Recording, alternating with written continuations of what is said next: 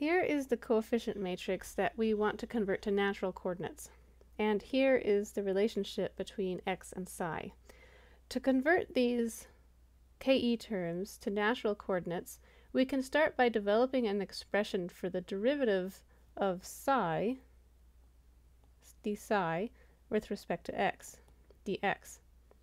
For this we get 2 over x2 element minus x1 element, and that's just equal to 2 divided by the length of the element, which means that d psi is equal to, if I move this dx here to the other side, I get 2 over the length of the element, dx, and if we solve for dx, since that's what we have right here, we'll know what to plug in for it.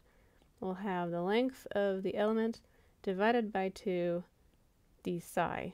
So this is what we can plug in right here. Now we just need to convert n and dn dx to psi coordinates.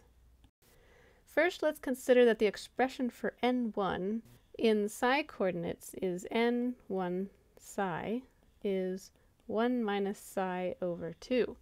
And we can check this by plugging in minus 1, because the element goes from minus 1 to 1. This is in psi coordinates. So n1 has a value of 1 at the first node and 0 at the second node. So if we plug in minus 1 here for psi, we get a value of 1, which is what we expect here for the first node. And if we plug in plus 1, we get a value of 0, which is what we expect for the second node. So this equation checks for being the correct interpretation of this interpolation function for the first node. Then we can plug in the expression for psi that we had on the previous page into n1. So n1 in terms of x will be 1/2, that's the first part here, minus, and for psi over 2, I'm going to plug in our expression for psi in terms of x. So that's x minus x1 element over the 2 cancels, and we get x2 element minus x1 element, and then we have minus 1/2. Then we can solve for dn1 dx. That's equal to dn1 d psi times d psi dx. For the first interpolation function, since we have here this expression for n1, then we can write dn1 d psi is equal to minus 1/2 if we just take the derivative of this equation with respect to psi.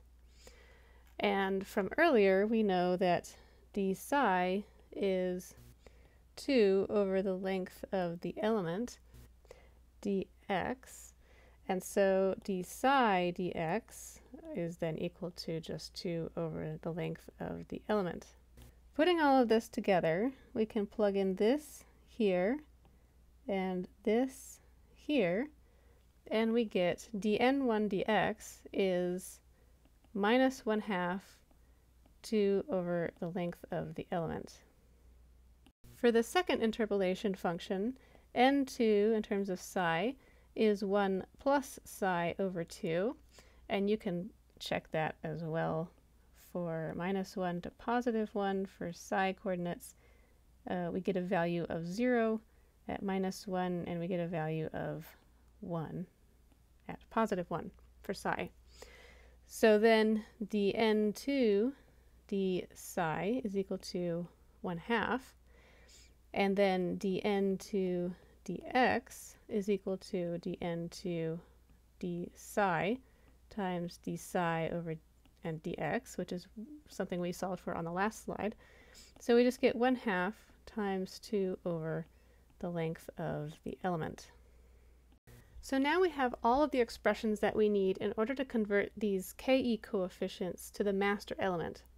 Before the next lecture, plug all these expressions in so that you can perform the coordinate transformation on the KE coefficients and have them written in terms of psi. After you've done this, you'll have an expression for KE in terms of psi instead of x. At that point, you can evaluate the integrals. So evaluate the integrals for the 4 KE coefficients. Since KE is a 2 by 2 matrix, I goes from 1 to 2, and J also goes from 1 to 2.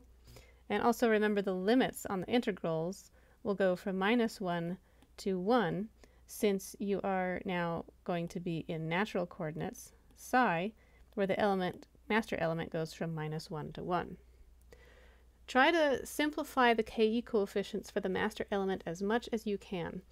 You'll know that you're done when you get something of the form where KE for the element is equal to, and we'll get a 2 by 2 matrix here. So we're going to have A minus B. There's just going to be some expression here for A and some expression for B.